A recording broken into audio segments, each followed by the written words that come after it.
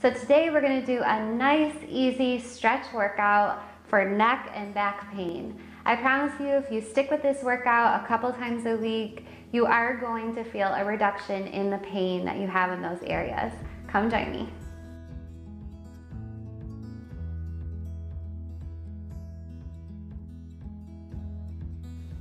Okay guys, so let's get started on our hands and knees for our first little section here. You're gonna take your knees a little bit farther than shoulder width apart and your hands a little bit farther as well. You're just gonna do a nice big inhale up, cat stretch. And exhale down. Let's just do one more. Pulling those abs in towards your back and then release. Now you're gonna take those knees out even further and you're gonna come down into a wide leg child's pose, pushing your hands forward, as far forward as you can here. And if you can rest your head on the mat. Now, if this move is just too much for you because you have tight hip flexors, you can bring those knees in a little bit closer and just do a regular child's pose.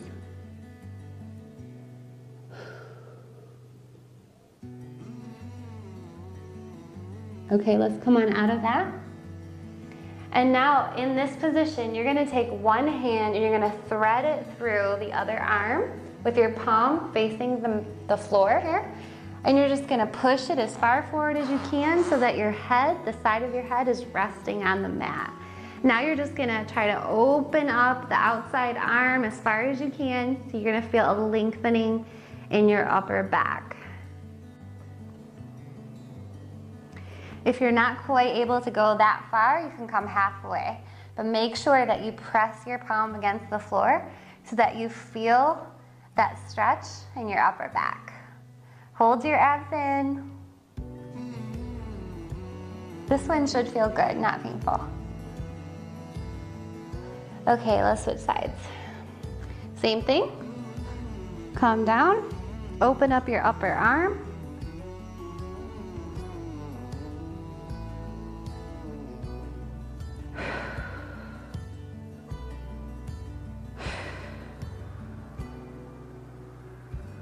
Great. And then you're gonna come out of it. Okay guys, now we're gonna go into a bow pose. So you're going to come onto your knees. If you have problems with your knees, you can roll the mat up. Okay, you're gonna come on up, take your feet or your knees out wide, and you're gonna try to grab your heels here, and then bend it back. Relax your head and neck.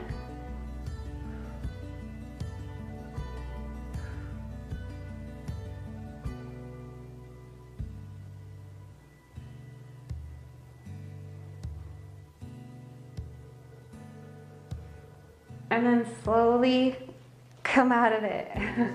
Very good. You might notice a little lightheadedness, and that's totally normal.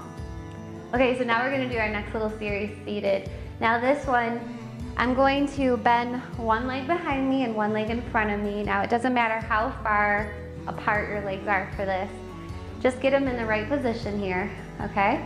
And you're just gonna lean forward and twist. Okay, so my outside arm is just across or in front of my front leg, twist. Now, if you want to make this easier, you can come down onto your elbows. But I like to come up because I can get a deeper range of motion here. And now this one is a little challenging, so we're not going to stay in it too long. So again, bring your outside arm across your opposite knee and push. You should feel a lengthening in your glutes here too, especially if you did like a squat or leg workout yesterday or the day before. Yeah, this one's good for that.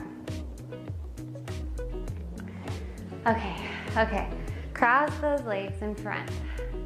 Bring those hands out to the side, point those fingers as far out as you can here, and you're just gonna drop your ear to your shoulder. Now be very careful not to lift your shoulder up to meet your ear because it's only gonna cause a lot more strain in the neck, which we don't want. So slowly drop your ear to your shoulder And just let it rest here until you start to feel the lengthening in the muscle and until it starts to feel a little more comfortable. Take a nice inhale and exhale. And as you do your next inhale, you're gonna roll your head very, very slowly down towards your chest.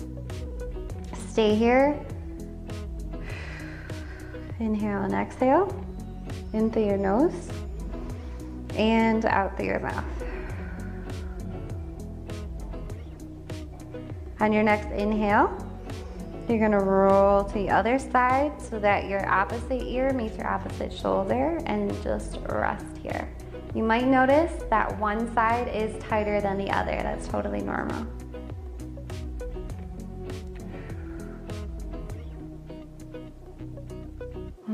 Feels so good. Can we just stay here? Okay, now very slowly come back up out of it. Now what you're gonna do is you're gonna take one hand on top of the other, very flat, or you can make it into a fist, whatever feels good for you. And you're just going to press those palms, the top of those palms, up so that your chin pushes up towards the ceiling.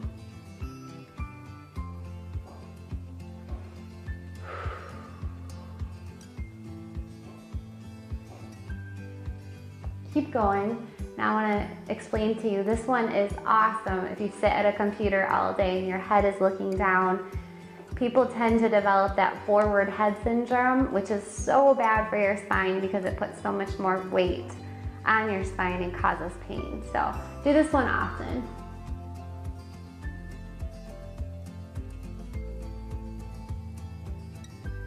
Awesome, slowly bring it down. Now you're gonna clasp your hands behind you and straighten those arms as tight as you can, squeezing those triceps. Open up the chest and pull those arms as far up behind you as you can. Drop your chin to your chest. We really need to open up the chest here because when we have neck and back pain, often it's a result of bad posture. So this will help realign our spine and get us back in a good posture, which we love.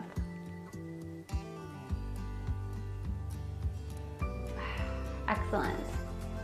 Okay, now in that same position, you're gonna keep those fingers clasped and you're gonna bring them to one side of your hip here.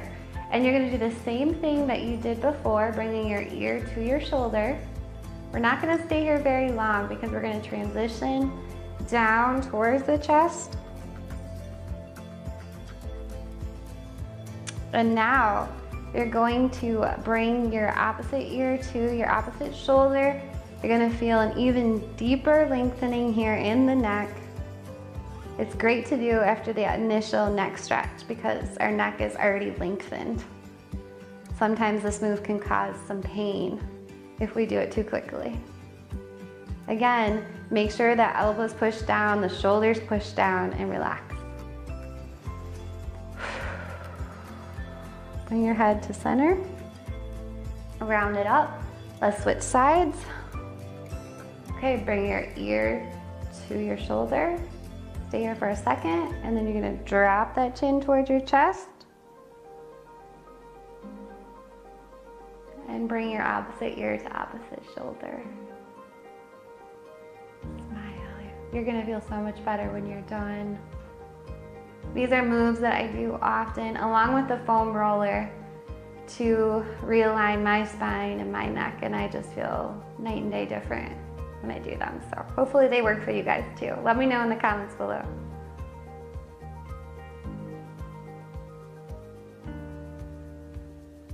Bring your chin down and round it up.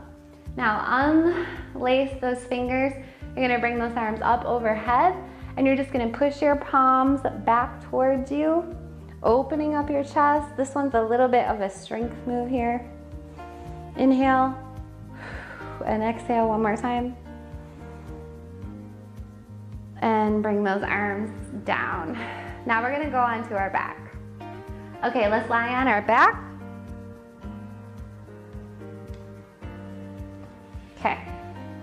This one is my favorite part.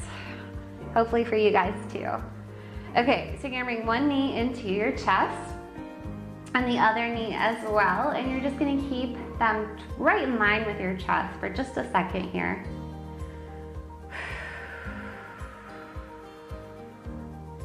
Now you're gonna push the knees apart, as far apart as you can go. Again, if you have tight hip flexors, you might not be able to go that far. So just stick with it, and in time you will. You can kind of roll around on your mat, massage your low back.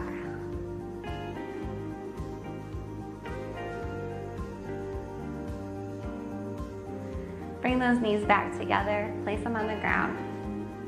Now you're gonna come up into a bridge, a really high bridge here, so squeeze your butt to get up into position. Clasp your fingers and just hold. You're gonna feel a tightening in your low back, but this is wonderful for strengthening the low back muscles so that in time you have less pain. So we need to strengthen them and lengthen them. We need both.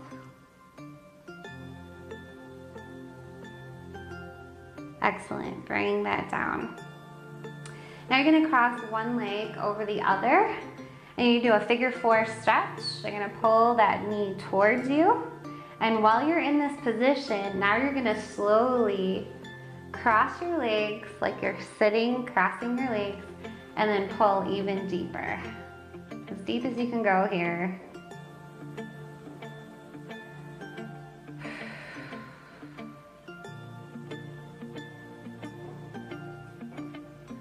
Okay, while you're in this position, you're gonna straighten that bottom leg. You're gonna take your knee across the body. Yes, the best one. You might feel some popping here.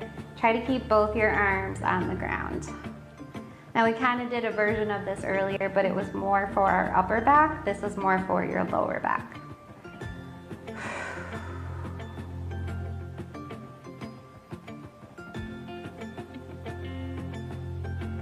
As soon as you feel ready, let's come on out of that.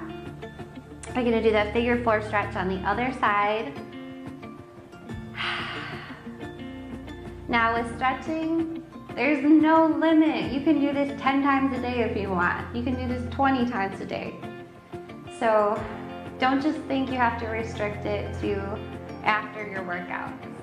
Do this often and you're going to feel a difference and even see a difference across those legs in the way your body looks over time, because everything's in alignment. You're able to do exercises a lot more successfully with proper form, and as we know, if you have proper form, you can quickly reshape those muscles. So it's all connected, everything's connected here. It's not a waste of time. I used to think it was a waste of time when I was really like 100%, you know, like crazy into training, and I was messed up. I was not thinking correctly. Caused a lot of pain and injury because of that.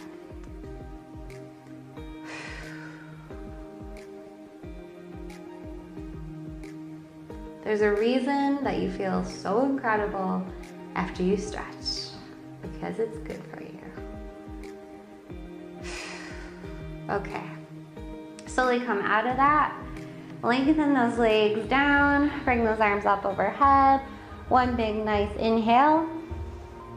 And exhale. Do it one more time. Thank you so much, guys, for following.